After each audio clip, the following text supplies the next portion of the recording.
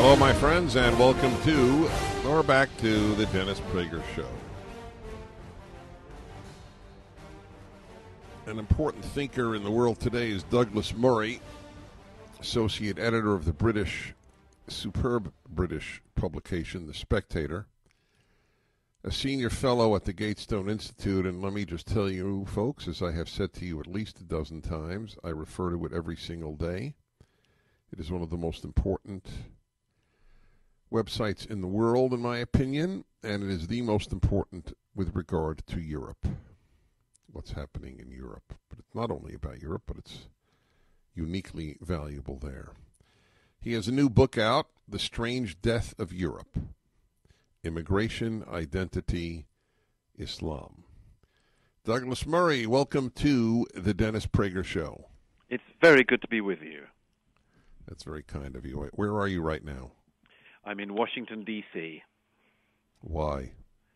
I was giving a speech here earlier about my book at the Heritage Foundation, and I'm here for another day breathing the air of freedom. That is so well stated. I was just telling my listeners that I would say the vast majority of Americans do not know, including conservative Americans, how unique American free speech laws are, just affirmed by both left and right in the U.S. Supreme Court as compared to Europe or Canada. Canada has now made it a hate crime, prosecutable, if a person says, do not call me he or she, call me Z, and you don't call the person Z, you can go to prison. Yes, it's extraordinary. This is happening all over the Western world, and it's a profound assault on all of our origins. It's a profound assault on reason, on logic, on evidence, on all of the things that we thought mattered, and which turn out to be able to be struck aside by a stroke of a bureaucrat's pen.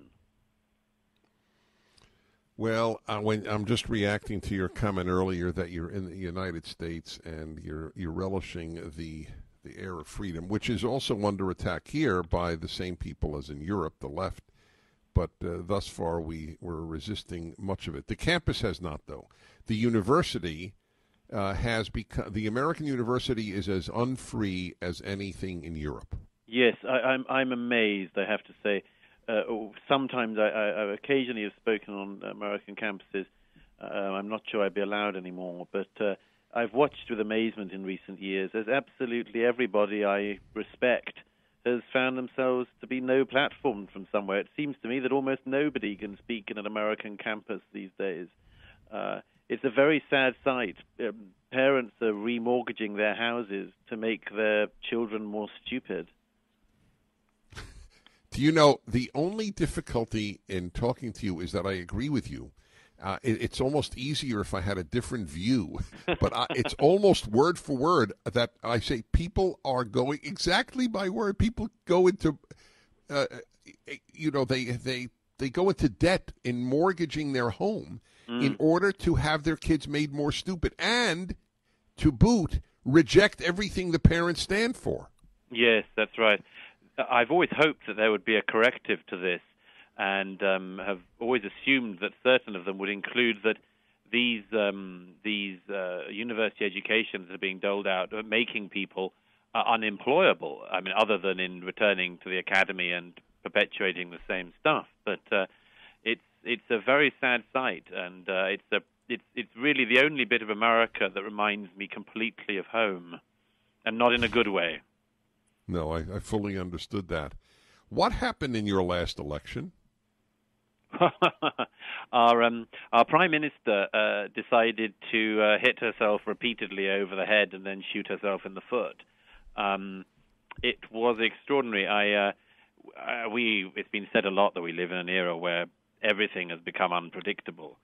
But this, I have to say, even those of us who believe that it's become unpredictable had not even thought that this could happen. Basically, Theresa May wanted to strengthen her mandate ahead of the Brexit negotiations, which began this week. And she had asked the public, who had voted to leave the European Union, of course, by a majority, if they would strengthen her relatively small majority in Parliament and called a snap election when she was a long way ahead of her left-wing counterpart. And then over the course of an 8-week campaign, the lead that the Conservatives had narrowed, and then eventually on election day, the public returned her as the largest party, but with a much reduced majority. So it's a pretty hard election to read in all sorts of ways, other than the fact that there are a lot of people who are angry about leaving the EU and are voting tactically. A lot of people who are angry about what they took to be the Prime Minister's presumption in calling another election. But we now are in a situation where a man, Jeremy Corbyn, who is a proper socialist and an unreconstructed one at that, who has found himself to be a supporter of almost anyone, so long as they blow up the British people, is actually within sight of becoming Prime Minister. So we've got 5 more years of this Conservative-led government, and I think that it is a very clarifying moment because people now realize what is just at the door. Well, that's the optimistic read. Maybe it's clarifying and they like what's at the door. Yes, I've wondered about that because the one of the biggest stories of our recent election in Britain was that the youth vote, which had really not turned out in the Brexit referendum. There'd been almost overwhelming youth support for remaining in the EU, but they didn't bother to vote. At this election, they did show up, and they voted overwhelmingly for Jeremy Corbyn. And I've spoken to a lot of young people who thought that, and I'm afraid that once again, we get back to the education system problem. These people who supported Corbyn have no idea what socialism really means. They have no idea that we've tried all of this many times before and it's always been a catastrophe. They've never heard of the IRA. They don't know what Islamist extremism is. And they fall for this guy that they think of as a sort of grandfather figure. I mean, I say, for Americans to understand what Jeremy Corbyn is, it's basically a far more radical Bernie Sanders who also hates America and supports terrorists. Is it true that he actually at some point said that Hamas or Hezbollah, I don't remember which of the two, deserved some sort of freedom or peace award? Oh, yeah. No, he has a video of him in Parliament welcoming what he describes as his friends from Hamas and Hezbollah. And that's just one. I mean, he spent his life supporting Hamas and Hezbollah. He spent his life supporting the IRA. When the IRA blew up the Conservative government in the 80s and tried to assassinate Margaret Thatcher while she was Prime Minister at a hotel in Brighton, Jeremy Corbyn invited the group that had tried to kill her to the House of Commons for tea a few days later. It's unbelievable, the extent of the crossover in this man's mind of politics with extreme violence. It's very, very worrying. Did the young people vote for Corbyn or against Brexit? Good question. I think probably a bit of both. It's true that the Conservatives didn't run a campaign that was in any way positive. And they ran hoping that you could solely attack the left and solely attack Corbyn, and that there was enough awful stuff on Corbyn that it would do it on its own. And unfortunately, they forgot that you do have to have a message of what you're planning to do other than, keep the other guy out. And unfortunately, there was definitely a lack of a positive message from the Conservatives that meant that a lot of young people were swept up, frankly, by the promises, mad as I think they are, of Jeremy Corbyn and his very far-left Labour Party manifesto. I struggle with the question of which university system is doing more damage to the value systems of its students, the American or the British. I debated at the Oxford Forum 2 years ago, and the subject alone gives anyone an idea of what's happening on UK campuses. The subject was, who is a greater obstacle to peace in the Middle East, Hamas or Israel? Yes, I saw that debate. Yeah. Amazing. Well, yes, indeed. I'd stay on if you would with me. I encourage everyone to read his book, Europe, The Strange Death of Europe. a good title. I have theories on it, and so does he, obviously. Immigration, Identity, Islam. That's a subtitle. The Strange Death of Europe. It's up at DennisPrager.com. 1-8-PRAGER-776. You are listening to The Dennis Prager Show.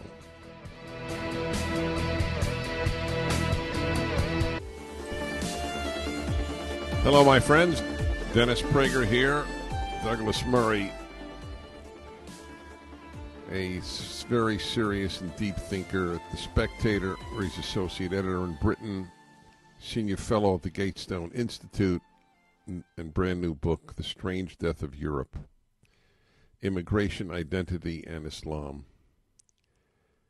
So I have said this for a while. You're saying this. You live there. How serious is the patient? I mean, how is the European patient at a terminal state? I think so. And although it's possible, and I say at the end of my book, The Strange Death of Europe, I say what the things are from the most basic political decisions to the deeper spiritual and cultural issues we have to face that could get us at least into a better position, if not completely out of the position we're in. But it is very hard to see how this goes well.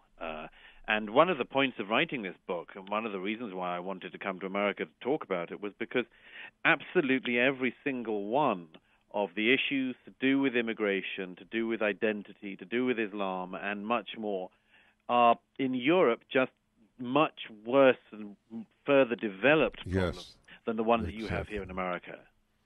Exactly. That's the question. Does America wish to emulate Europe? The left here thinks it's terrific. So it's interesting. You speak about the alienation of the average citizen, as it were, from the elites. Mm. Is there I don't know the answer to this. This is truly, I've pondered this with my listeners for many years. Is there another example of the elites destroying their own society?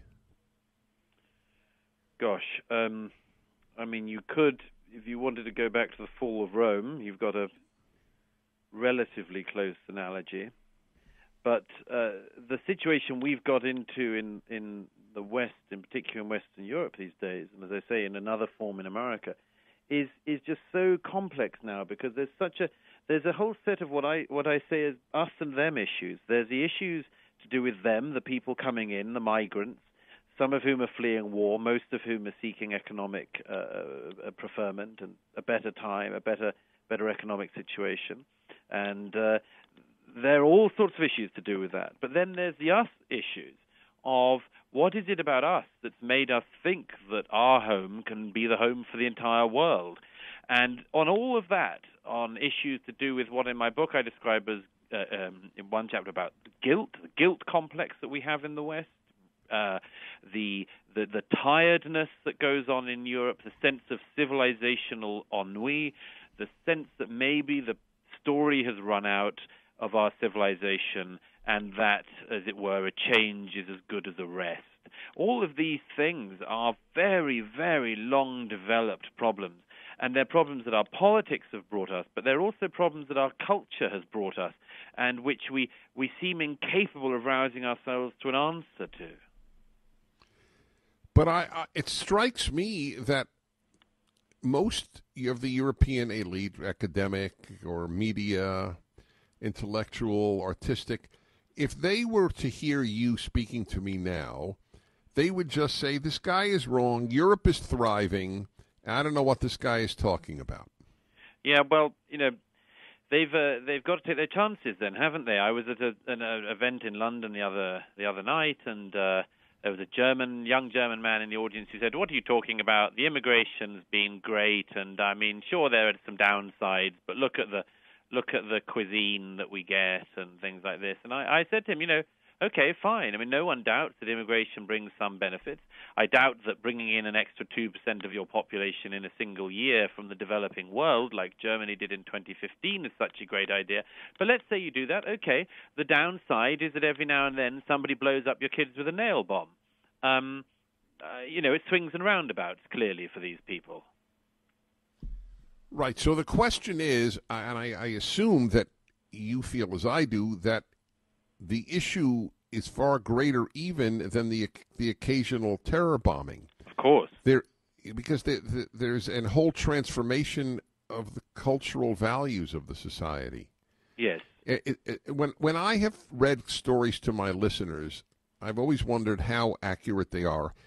As for example, are there two things I'll ask you about Britain. One is, are there essentially, if de facto, not de jure, are there no-go zones because they're just too dangerous, generally speaking, both for citizens and for police?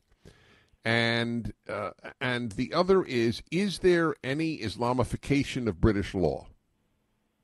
Two very good questions, and you're right. They're questions which people are often guilty of overcooking.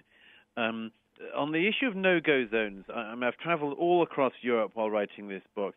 There are certainly areas in Sweden, in France, and to a much lesser extent in Britain, where they are certainly enclaves that are entirely Islamic.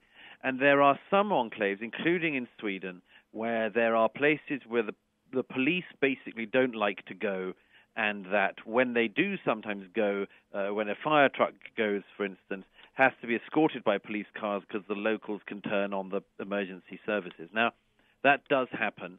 In Britain, that is not something that we have. In Britain, there are certainly areas that are entirely Muslim, enclaves of the country which would be unrecognizable to the inhabitants even a few generations ago. But it isn't accurate to say that there are places where, as it were, the writ of British law does not run. But as for the issue, which is connected, of course, with the law and the Sharia law, there are in Britain, and I've spoken to people who run Sharia courts and others in the UK. There are a large number of Sharia courts in Britain.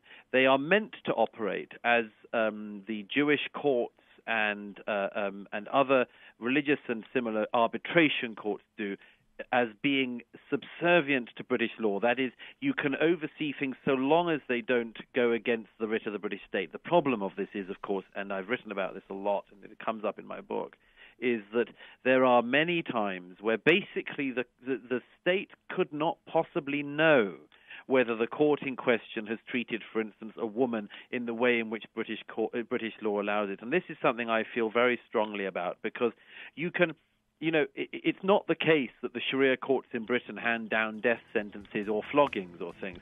But the point is that the state has no meaningful way to work out whether a woman looking for an Islamic divorce in a Sharia court in Birmingham this year is being treated fairly as she should be as a British citizen. In other words, as somebody once said to me in one of the Birmingham cases I was interviewing people in, somebody once said to me, all my life in this country I've been treated as a Muslim, and never once have I been told my rights as a British woman. And that... All right, got to hold it there for a moment. Douglas Murray, the book, The Strange Death of Europe. All righty, everybody. Dennis Prager here. And I'm speaking with a major European thinker, Brit, Douglas Murray. His book, I have it in front of me. I'm reading it. It is that important. The Strange Death of Europe, Immigration, Identity, Islam. So because I so respect you, I want to bounce my theories off you. And my listeners are probably tired of hearing me say this, but I tell most guests to my show, I have no issue with your differing with me. Do not feel sort of you have to be polite. But don't worry, you don't have to be in agreement. You're right. I'm not worried about that. Okay. So I believe Europe has been dying since the end of World War I. World War I knocked out national identity and knocked out religious identity from the Europeans, and there's nothing left after that, because what they believed in led to carnage. That's what they believe, and to a certain extent it was true. So how do you react to that? No, I think there's something in this. I say repeatedly in my book that, we've got to recognize that a lot of the troubles we have foundations that are totally rational. It's reasonable for Europeans to fear themselves in some countries. It's reasonable for Germany to be concerned and for German people to be concerned about them if they feel kind of expansionist this week. It's totally understandable. And at the same time, you have to work out what is an appropriate response to your history, what is a humble and an appropriate response to your history, and what turns into being a suicidal response to your history. And, I'm all for appropriate humility in the face of mistakes from our past, just as everybody else should be. Not to learn from the past would be a form of insanity, but that doesn't mean, particularly when you have millions of people who feel no such uncertainty about their past or no humility about their history, are moving into your continent. At such a time, it seems to me that the kink, as it were, of being very self-critical becomes a form of masochism which is unforgivable and unsurvivable. So you and I think there's something unbelievably worthy called Western civilization. I'll even use a term that Margaret Thatcher used, which I use almost every day, Judeo-Christian civilization, that is eminently worth saving. I assume though, that that's the great divide, because the elites would listen to me saying this and have contempt for it. Yes, and it's one of the great sadnesses of our time that there are so many people who do have contempt for it. We should stop and think more often about why it is that the world wants to come to these countries of ours. They want to come because of the attraction of our countries. There is no migration of any size to Sudan or Saudi Arabia. There is not a great big influx of people from Wales to Pakistan. And there's a reason for that. It's because these countries are closed and authoritarian and poor and with a lack of freedoms, the most basic kinds, freedoms which we take for granted. And it seems to me an amazing thing that so many people in the West now, I can only think that they are so parochial, these people on the left, so enormously parochial in their thinking, that they've never been anywhere, they've never imagined anywhere else, they've never traveled anywhere else. Because if you have traveled anywhere in the world and you're from a country like Britain or a country like America, you cannot help but realize how lucky you are to have been born where you have been. And, who in such a situation would spend their lives spitting on the accomplishments they've been lucky enough to have inherited? Only somebody with severe problems of the kind I try to diagnose on a generational scale in this book. I'm telling you, we're so in sync. I wish we weren't. I wish you gave me reason to think that I may be too pessimistic. So how does it feel to live in a society that you feel is committing suicide? I mean, how do you go day to day? Well, as I said, all of these things I diagnose in my book are warning signs to America. You have versions of it totally. Here. I agree with you. Listen, I thought if Hillary Clinton won that we had already tipped over. Yeah, exactly. I did not. Yes. Oh, I am totally with you. But she didn't win. All right. If you have any questions, Europe. Among other reasons why every one of you should care about what's happening in Europe, because it is a crystal ball about America. That's why. You're listening to the Dennis Prager Show. Hi, everyone. Dennis Prager here. I want to reemphasize the importance of the subject, even if you're America-centric, and it's totally fine to be, but not America exclusively. You have to care about the world. It's fine to care about your society first. It's perfectly admirable. But you have to care about the world. But even if you only care about America, one must be intensely interested in especially Western Europe, because that is what half of this country wishes. To the entire Democratic Party in this country, Sweden, Britain, France, Germany, are ideals to aspire to. To those of us on the other half of the divide in America, they are precisely what we need to avoid. That's why I had to speak of a civil war. There is an unbridgeable gulf. This is a perfect example. The left regards what is happening in Europe as idyllic. The conservatives regard what is happening in Europe as catastrophic, as, to use his term, suicidal. He is a Brit, obviously, and he is the author, just come out, of the book, The Strange Death of Europe, Immigration, Identity, and Islam. Let me take a couple of calls here from around the United States. 1-8-PRAGER-776 is the number, 877-243-7776. Tony in Palos Verdes, California. You're on with Douglas Murray and Dennis Prager. Hi. Hey, thank you for taking my call. I met a guy from Switzerland last year. I was eating dinner at a bar in a restaurant and having a beer, and he sat down next to me. Lovely guy, very nice. And we got into a discussion about Muslim immigration in Switzerland, and he said that he thinks they should take as many immigrants as want to come in. He said it wasn't even a choice. It was morally the right thing to do. I brought up some stuff to him he had never even heard about, and ended up recommending that he read The Looming Tower and some other stuff, literature that he had never even heard of. Anyway, I brought up the fact that Europe's not replacing their own population, and he agreed that they weren't, and I said, you're bringing in all these immigrants, and in 50 to 100 years, if you continue not to replace your population, you'll completely lose your culture. Does that not bother you at all? And he just looked at me and just completely fatalistically just shrugged and said, it's happened all the time throughout history, so it doesn't bother me at all. That's a great call. What do you say to that, Douglas Murray? How could people not care? Well, this is, I'm afraid, not a story that's new to me. It's terrible, and it's a great example of this trend. But yes, there are many people who seem so self-loathing, so tired, so civilizationally tired, as I say it, that they don't mind their own annihilation. And your caller there absolutely asked the right question. The populations of Europe are being replaced by the decision of the bureaucratic and political class that has existed since the end of the last war.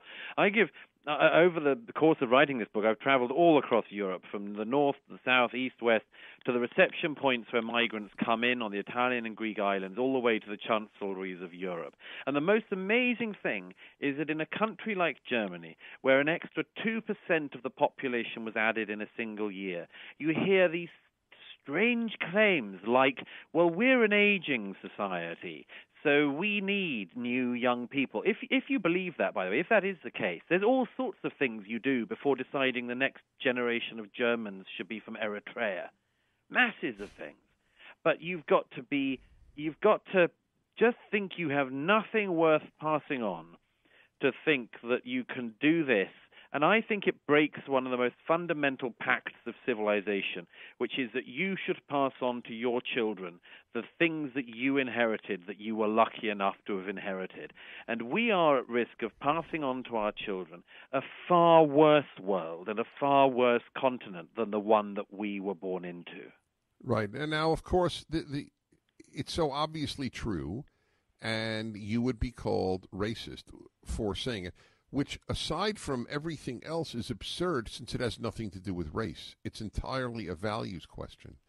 But yes, nevertheless, this is on my mind, because in this week since I've been out of the country, 2 Islamist organizations in the UK described me on the BBC as a hate preacher. And fortunately, the BBC has just had to, live on air, cut off its broadcasts and issue a formal apology to me for this. But this is the kind of thing you hear all the time now. People like me and people like you who are warning people not to give up their freedoms. They're warning them to defend the things that are good in our societies and our culture, are called the hate preachers. And the people who are actually hate preachers, who encourage people to go off to other countries and sometimes in our own countries and cut people's heads off, are seen as the sort of peaceable wing of some movement. It's an extraordinary and absurd situation we've got into. Oklahoma City and Terry. Terry, you're on. Dennis Prager, Douglas Murray. Hi. Hello. Thank you for having me. My question pertains to Europe in general, but particularly to Germany because of the actions of Angela Merkel. The Germans, of course, killed the Jews during World War II. They feel bad about that. It seems to be this is kind of what is animating this desire to have these Muslim immigrants. So my question is, if you feel so bad about what you did to the Jews during the World War II, why are you bringing in masses of people who hate the Jews as much or more than the Nazis did? I mean, Hitler... Right, Terry, you are a living example of why I believe that there is more wisdom in Oklahoma than in the entire Ivy League institutions of our country. I wish I could hug you. That's the way she phrased it. I would actually, it's perfect. They're guilty over having killed the Jews, so they decide to bring into Europe people who hate the Jews. That's right. Well, I have a theory, and that is basically, and I love individual Germans. I just been living in my home for the last half year. But as a rule, Germany is always wrong. Back in a moment. I was going to talk to Douglas Murray for one segment, and after that segment, I thought, we'll talk for one more. After two segments, I thought, I'll talk to him one more. And I've talked to him the entire hour. And, at least it should help you in some way is that you should know that you have kindred spirits around the world. And that has to be some degree of solace as you watch your continent commit suicide. But I don't know if anything could truly compensate for that. No, I think you're right. The fact is that civilizations like ours, are not nothing, and they can't disappear into nothing on our watch. And it seems to me, yes, an enormous encouragement that there are people, including the two callers you just had, who completely see this. They completely see this. And, we in Europe are often browbeaten into silence. A lot of people shut up. A lot of people don't want to say the wrong things in case they're thought to be politically incorrect. And I think that what has happened in this country, in America, is a great rebuke to the European passivity and the European tiredness. Is a reminder that actually the future is in our hands, and we should carry it carefully and carry it well. But I think that the fact that people like the American public continue to realize that they've got something good and that they should hold on to it and pass it on is an enormous inspiration. And if things can go badly wrong, as they have on my continent in my lifetime, then there's no reason why they have to keep going so. These things are in the hands of people. They're in our hands now. That's entirely accurate. J.R. in Columbus, Ohio. Hi. Hi, Dennis. Well, love your show, but your last caller, I had chills when she said what she said. Chills. And I listen to you a lot, and that's the first time ever it hit me that hard. And I think we're doing the same thing here in our country, just we're a little behind. That's right. That's the reason I've had Douglas Murray on. She did give chills. I have said throughout my career, I have learned as much from callers as I hope callers have learned from me. Through the emails, through your calls, the collective wisdom has been tremendous. Douglas Murray, I hope I meet you one day. Likewise, very much so. It's been an enormous pleasure to be with you and to be able to hear from your callers. Thank you, sir. The book, The Strange Death of Europe. It is strange. I don't know if anything good, anything nearly as good as Western civilization has killed itself. Usually it's bad people who destroy Western, or not Western, any good thing. To have the good kill themselves, this is new. And it's why I speak about the dangers of the left every day I broadcast. Thank you, Douglas Murray. Thank you all. I'm Dennis Prager.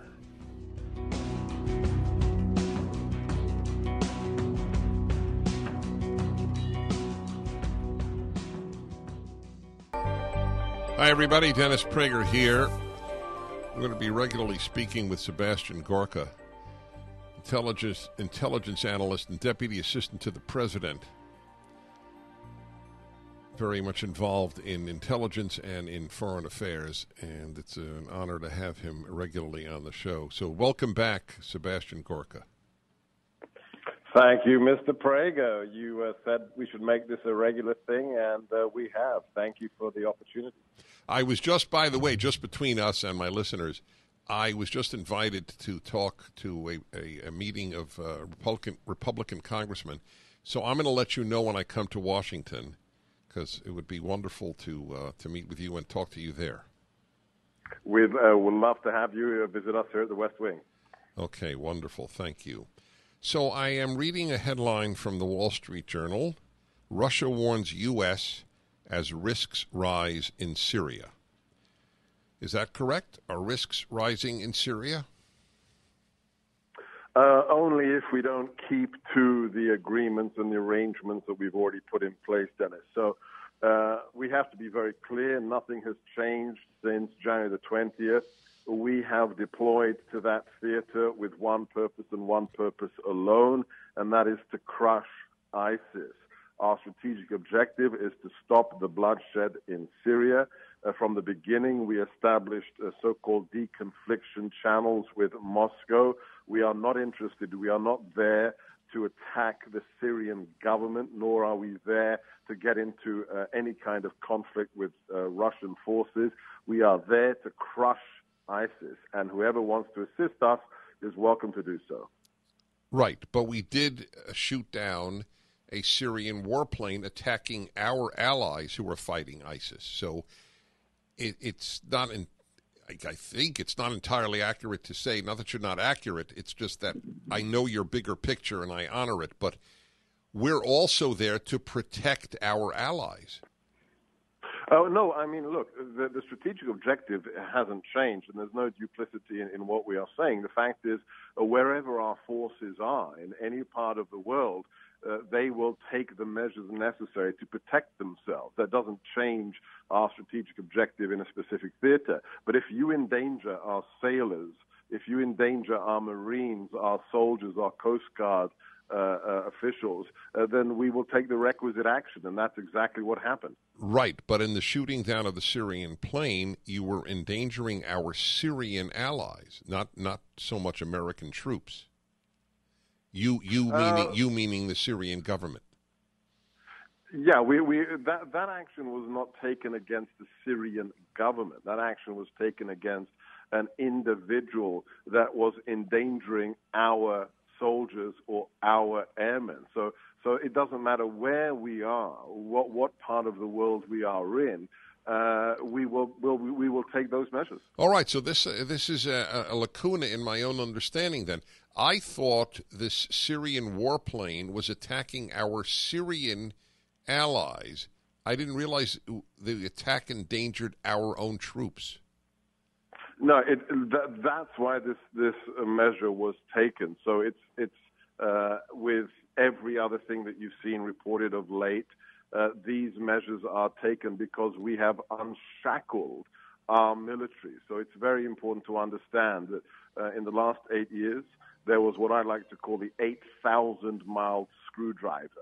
We had literally tactical decisions being made out of the White House, out of the NSC. We don't do that anymore. As one Tier 1 operator told me just a few weeks into this administration, a massive burden has been lifted off the shoulders of our operators because we are allowing them to do what needs to be done. We are not going to second guess them. And whether it is somebody endangering our own troops or whether it is somebody endangering our partners, that also means we will take action, and that doesn't matter what theater we are in, whether it's an aircraft, whether it's a naval vessel, or whether it's ground troops. The rules of engagement now apply in ways that maximize the protection of our forces as well as our partners and allies. We have also shot down an Iranian drone. Is that correct? Yes, that is correct. So is it fair to say that both the Russian government, and I just want to repeat something I tell all my guests, it's fine to disagree with me. It's a non-issue. But I just curious, it would seem to me that these are shocks to the system in Moscow and Tehran. So I'd like you to comment on that when we come back. He is, of course, a member of the National Security Advisory Staff working in the White House, Sebastian Gorka. I'll be back with him in a moment. Hi, everybody. Talking to the White House, as it were. Sebastian Gorka, member of the National Security Advisory Staff, Deputy Assistant to the President. And again, thank you for being with me. So I raised this question.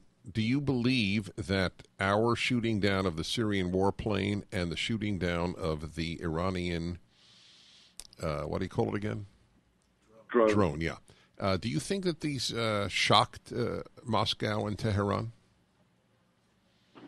I'm not sure shock it's that deep, but I do expect that several actions that the president has taken in the last 5 months have led to a fundamental reassessment by both of those countries and others as well as to who America is and what role we are prepared to take in the world. I think, your audience is very sophisticated, Dennis, and they understand full well that the Moab bomb being dropped in Afghanistan and the 59 cruise missiles launched by the president in Syria are not simply actions about Afghanistan or Syria. They sent a very clear message about statecraft in general, about the rejection of strategic patience, a phrase, remember, that Otto Warmbier's father used this weekend to lambast the last administration's creation of vacuums around the world. I thought it was very telling that Mr. Warmbier used that phrase. And I think all of these nations, rightly so, are reassessing what they can get away with and whether or not the vacuums created by President Obama exist today under a Trump administration. That's exactly right. I think that the father has been it's only because the word is misleading, undercovered, but he has not been covered as would be warranted because he is so outspoken in his condemnation, without using the term, of the Obama administration, and so praising of your White House, our White House, in securing the release of his son. Do you know anything more than we do about what led to his being comatose? I tell my friends, and I consider you and your listeners to be friends of this administration, that there are certain things that we simply won't discuss in open channels. Mm-hmm. There is a right time for all of these things. His death was just a matter of days ago. So fine, I understand. It would be unseemly to talk about it right now. No, I appreciate that. By the way, I doubt if you would know about this, but not that I know you wouldn't know that I had just been talking about it. You're too busy in the White House, but you may or may not have seen this piece by David French in National Review about the lack of sympathy on the part of many left-wing comedians and writers when Otto Warmbier was sent to his concentration camp. I haven't seen it, and as a person whose father was actually tortured by communists and then given a life sentence at the age of 20, the same as Otto Warmbier, a man who spent 2 years down a prison coal mine, I find this lack of self-reference, this lack of historic perspective. The fact is, Stalinist gulag, the gulags of of the Soviet Union are just a few decades away, and one of the few nations in the world that still has labor camps is North Korea. So the idea that we can't relate to a young man who has literally lived the life of Solzhenitsyn in the Gulag archipelago today as an American, I have no other words except to say that's shameful. It's quite something. If you would hear what I played, you would be embarrassed as an American that people could mock. He was mocked as a white, rich frat boy. And another piece in the Huffington Post was written by a woman who said, now he knows what it's like to be a black woman in America.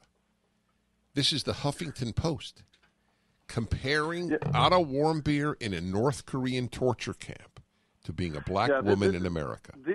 These are people who wish to divide us, Dennis. The fact is he was an American. And I don't talk about people's skin color because it doesn't matter and it shouldn't matter. And if you talk about somebody's skin color or their economic background, then you are divisive. You don't believe in one America. You believe in dividing people, exploiting tensions. Right. And Martin Luther King and the great civil rights leaders would look at you askance and say, but we're all Americans. How are you helping by what you are doing? You're not helping. You're actually making things worse. Finally, your take on Paris and Brussels. They're not being covered much because, thank God, nobody was killed. But one was foiled. The other one, the bombs went off, but nobody got hurt. But these were two Islamist terror attacks. Do these warrant more attention than they're getting, or do you feel that they get a sufficient amount? I think they need to be understood really for what they are, and they're not being well understood. Al-Qaeda was obsessed with mass casualty. It's almost fair to say that 9/11 was too successful because afterwards they were obsessed with weapons of mass destruction. ISIS has learned from Al-Qaeda's mistakes, and they're doing classic guerrilla warfare. It's a knife. It's a truck. It's a car.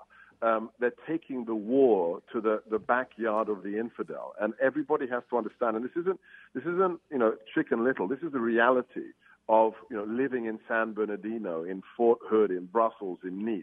The front line in this war is when you leave your house in the morning, and I want everybody to be aware of this. This isn't a war being fought 8,000 miles away in Mesopotamia. It's being fought on the streets of Western civilization, and everybody needs to be aware of that reality. Everybody needs to be tactically aware. And please, if you see something, you must report it because you could be saving lives. Sebastian Gorka at the White House, thank you, sir. I'll catch up with you next week. Delighted. All the best. God bless.